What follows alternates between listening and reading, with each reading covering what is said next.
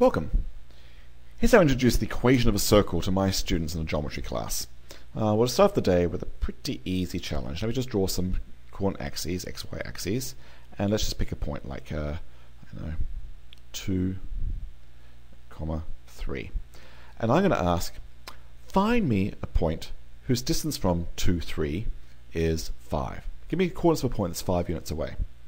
It's not much of a challenge. Most people might do something like, we'll just go straight up 5 units. What's that point? Well, I guess it's actually still the x value is 2, but the y value is 8. Voila, there's a point 5 units away from that black dot. Great. Give me another one. All right, instead of going 5 units up, let's go 5 units down. So I guess we're down here. Still the x coordinate's 2, but 5 units down from 3 is 2, -2. Great. We found 2 points at distance 5 from that black dot. Find me another 2. All right, not too bad. So we'll obviously go to the right and the left, the next obvious things to do. So let's go 5 units to the right. That gets me at 7, 3. And we'll go 5 units to the left. I guess it gets me at -3, 3. And clearly the game we're playing is just finding points at distance 5 from here. And I'm going to now be obnoxious and ask, give me a 5th one. Now, the game's not fun anymore. When students do this, they might try this point up here. What would that be? 7, 8, and we'll realize that's just too far away. I want something at distance 5 from that black point. How are we going to do it? And we'll mess around and have some troubles, and we'll eventually realize what I'm really asking for is when all the points distance 5 from that black dot will have to be a circle. So I guess I'm asking, find me points on the circle of radius 5 with the center 2, 3. How are we going to do that? And as I play, we mull on this for a while, eventually someone realized that I'm being very nice by choosing the number 5 for the radius, because we're basically looking for a point whose distance 5. Something like this. Now, luckily, we use a coordinate system that has 90-degree angles in it. There's a natural right triangle with any line segment you draw. And I chose 5, which makes you think of a 3, 4, 5 triangle. So this suggests maybe if I went 3 units over and 4 units up, that would do the trick. In fact, more than suggested, it'll be true. So there's another point on the circle, distance 5 from the black dot. So it's, what is it? 2 plus 3 is 5. 3 plus 4 is 7. 5, 7. And then you can do the same trick to the left to get one of these matching points over here. I guess you can do the same thing downwards, and we can work out all these points. So now we've got 8 points, the distance 5 from that black dot. Brilliant, 8 points in the circle. And of course, I'm going to be the demanding teacher, and I want more. Give me more points. Again, we struggle for a while. But then actually, eventually, a student might think, well, you can do the same thing, but this time do 4 on the bottom and 3 up. And that'll give you a slightly different range of points. So that's going to be now 6, 6. And then you do those matching sort of variations on the left, right, up and down. And now I've got all these points. Great. All right, so I'm now going to be truly mean as a teacher. Looks like you've got me a point with y coordinate 8. Up here is 8. You've got me a point with y coordinate 7, y coordinate 6, y coordinate 3. I want one with a y coordinate 4. And obviously they're going to be there. If I just look at my picture, there's got to be some point there with y coordinate 4, and I guess another one to the left with y coordinate 4. Give me a point x, 4 that lies on the circle. Now things are getting obnoxious. All right, so this takes some doing, but let's look at what's going on here. I like this idea of this right triangle, so let me just be very, very slow here. We've got the black dot at 2, 3. I'm just redrawing my picture. Oh, what happened to my black dot? 2, 3, there it is. We've got this red dot at x, 4. And we want this line of, we want this to be a distance 5 from the origin. 5. Well, this has got a natural right triangle. This point is 2. This is whatever the x coordinate is, x. So what's this distance on the bottom? Well, it's x inches over versus 2 inches over. This must be the difference, x minus 2. And how high up is it? Well, it says 3 inches up versus 4 inches up. Oh, this is 1 inch. So actually, I can work out an equation that must be true for x. Just use Pythagoras' theorem. X minus 2 squared plus 1 squared must equal 5 squared. That tells me x minus 2 squared is 24. That tells me x minus 2 is root 24, or negative root 24, which tells me x better be 2 plus root 24, or 2 minus root 24. And I'm glad I got 2 answers, because I actually expected 2 answers. Remember the dot on the right, the dot on the left. Which one's which? 2 plus root 24 must be the one on the right, and 2 minus root 24 must be the one on the left. So there we are, I've got 2 more points on the circle. 2 plus root 24, 4, pretty ugly, and 2 minus root 24 over 4. Alright, so there we are. We're off in the game. We can work out lots of points now and have fun. In fact, here's a little exercise for you. Do the same thing, but I'm going to insist I want one with an y coordinate of 9. Go for it. See what the math tells you. And see if the math tells you, go ahead and draw one of these diagrams and see why geometrically it tells you the same thing. Good exercise for us to do. Alright, now having played with that for a while, let me be more abstract. I'm now going to ask, what is the equation of the circle? Now, what on earth does that mean? What do I mean by an equation? That takes some thought. It's not obvious. We use these words in math all the time, but actually what does it really mean, what I'm asking for? We definitely got the point 2, 3. That's the center of the circle. And we're obviously looking for points on the circle. So I guess the most general point of all would be something like some x coordinate, some y coordinate. So I guess I'm really asking, what sort of equation must be true for point xy to be on the circle of radius 5 with center 2, 3? Well, we've kind of done it. We've kind of like playing with it, found equations that must be true. So let's see if we can do this in this slightly more abstract setting. So let me just clear some space. We clearly want this point 2, 3 to be a distance 5, and the point xy to be a distance 5 from each other. So we're back to this idea. Whoops, where's my pen? Yep. 5. There's a natural right triangle associated with this. Now this has coordinates 2, and this point is x coordinate x. So it's 2 and x going on down here on the x-axis. On the y-axis, we've got a y coordinate 3 compared to a y coordinate of y. So we've got 3 and y going on the right axis. So let me just pull this triangle aside. So we've got a triangle like this. Hypotenuse is 5. Now, what is the length of this base? What's this bottom length here? Is the difference between x and 2. X minus 2. X inches over minus 2 inches over means x minus 2. This vertical leg of the triangle is y inches up versus 3 inches up. That's y minus 3. So actually, Pythagoras tells me if I've got any hope for this working, for xy to be distance 5 from 2, 3, I must have Pythagoras' theorem working. X minus 2 squared plus y minus 3 squared must be 5 squared. There is an equation that must be true for point xy to be on the circle with center 2, 3 and radius 5. People call this the equation of this circle. There it is. You can actually think about this equation for a bit.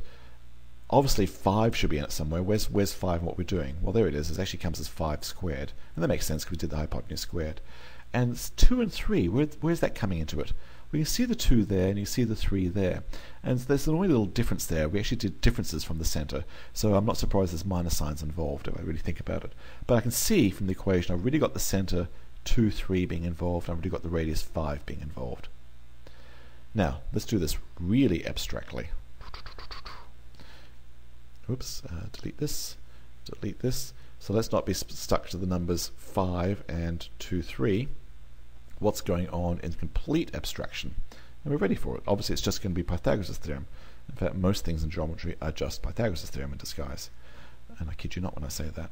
All right, here's the point AB. Let's just do a general point with x coordinate A, y coordinate B. I'm looking for all points on a circle of radius R. Okay, abstraction. What must be true for a general point xy to be on that circle of radius R? Well, if I do exactly the same work as the ones I'm erasing right now, goodbye, it's being erased. Let's draw the natural thing to associate with line segments on a coordinate plane. That would be lines, right triangles. Hypotenuse is R. What's this? Well, it's y inches up versus b inches up. This must be y minus b. What's this leg here? Well, it's x inches over versus a inches over. It must be x minus a. Now, a little piece of contention here. I have to draw my point to the top right of the center. Well, if I drew my point over here, I guess I still have y minus b, but I'd have this time my x up here, I'd have a minus x. Instead of x minus a, I'll have a minus x. However, in Pythagoras' theorem, I'm going to square things. So squaring a minus x is the same as x minus a. It doesn't matter if my point happened to be over here. Still, if my point happened to be down here, I might be off by my b minus y's and y minus b's. Things might be off the other backwards, but if I'm squaring stuff, backwards doesn't matter. It's all going to be the same. So Pythagoras' theorem says, all right, for a point xy to be on the circle of radius r, I must have that x minus a squared plus y minus b squared equals r squared. There it is. There is the equation of a circle with center AB and radius equal r. Beautiful. That's it. That's it. Pythagoras' theorem. There's an equation that must be true for any point to be on a circle. Now, I can go backwards and give you the equation first and ask you what was the center. And there's little annoying things here, and I'll go straight to the hard stuff. If you want to sort of, do the proper lead-in, you might want to look at, I can't remember what chapter it was in, but it's one of the chapters in volume 2 of this book. Suppose I gave you this equation first and asked you, here's the equation of a circle. Obviously, it's coming from some sort of Pythagorean type thing. What's the center and what's the radius? All right, well, Well, this is annoying. Maybe I need to think of this. I need to get remember I was doing the distance from the center, the differences of x coordinates, difference of y coordinates. I've got this minus a is minus b. I've got a plus sign here. Maybe I should think of this as x minus 2 squared. Teachers will be mad at me if I don't put parentheses around that minus 2. So there's my a. Plus, this y squared term is annoying. It's not minus anything. Well, I can think of it as y minus 0 squared if you like. So that must be my b. So the center must be negative 2, comma 0. And remember, we have an r squared here. So this 17, most kids will probably say its radius is 17 at first. No, 17 is r squared. So that means the radius is actually root 17. Very annoying. But, we need to practice with that. And it takes a little bit of doing, but we can get there. And pretty soon we can rattle off the equations of circles and look at circles back and forth, and everything's fine. All right, great. So do go ahead and do all the standard stuff that one does in a geometry class. Just look at my book or any other book. It's all fine and all fun and all good. And then I'm going to give you my challenge for you. So if you're a teacher watching this, here's my challenge for you as a teacher. And if you're a kid that really wants a good challenge, a student, go for it. Great, I've got good challenges for everyone. So, a textbook question might be something like, I'll draw it again. Here's the point A. Here's the point B. I'll tell you A has coordinates 2, 7, just making it up. B has coordinates 10, 15, say. Find me the equation of a circle that has the line segment AB as its diameter. That is, I want the equation of this circle. So I want AB to be the diameter of the circle. What's the equation of that circle? Now, most people will probably do the following. Work out the midpoint of AB, that must be the center. Once you've got the center, we're great. And work out the distance between A and B, and once you've got the distance, take half of it, and that would be the radius. And then you've got all the pieces. I'd like you to do that if you like. And then I claim the equation of a circle with center AB is x minus 2 times x minus 10, plus y minus 7 times y minus 15 equals 0. Whoa. So, I bet if you did an algebra in your equation that you got by looking at the midpoint and half the distance, and then did algebra in my equation, they turn out to be the same in the end. And what I love about mine, you can probably see what I did here. Obviously, I focused on the x coordinates, 2 and 10, and I focused on the y coordinates, 7 and 15. I've come up with some other formulation for working out the equations of a circle. And this is based on what you want its diameter to be. Why is my approach working? Why is this a valid formula for a circle? Very curious. See if you can figure that out. And also, actually, there's something mysterious about my equation. If I just did change the order of multiplication of these x terms, I could rewrite exactly the same equation, x minus 10 times x minus 2 plus y minus 7, y minus 15 equals 0. And then it looks like I'm focusing on 10 and 2, 7, 15 in that order. It looks like I'm looking at the point x coordinates being 10 and then 2, matching up with the y coordinates 7 and 15. These are totally different points. So my question is, am I coming up with different radii of the same circle? What's going on? If I work out the equation of a circle using one set of points for diameter, and then I get these other points, what is this? Is this still a diameter? Does it make sense it's still a diameter? How can I just switch coordinates around and still be on the circle? Something really weird is going on there. Well, that is my wonderful mystery for you. Figure out, why is this a valid method for working out the equations of a circle, and why, if you switch coordinates around, you're still okay. It's still going to be diameters of the same circle. Mystery, mystery, mystery. A lot of fun. All right, thanks so much.